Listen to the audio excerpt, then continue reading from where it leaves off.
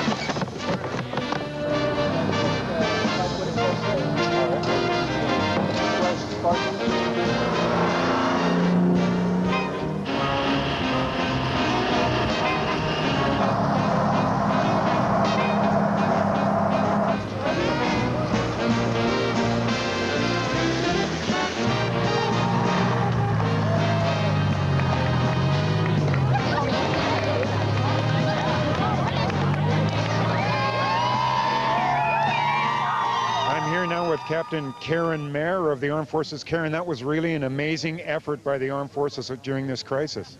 It sure was, Peter. It was an incredible experience. It was a chance for the Army, the Navy, and the Air Force to work together with the people of Manitoba, and some tremendous work has been done. I mean, we're impressed. We're still here. We still have 2,000 people on the ground here, mostly engineers, Army engineers and Air Force engineers working to make sure that the reentry gets underway.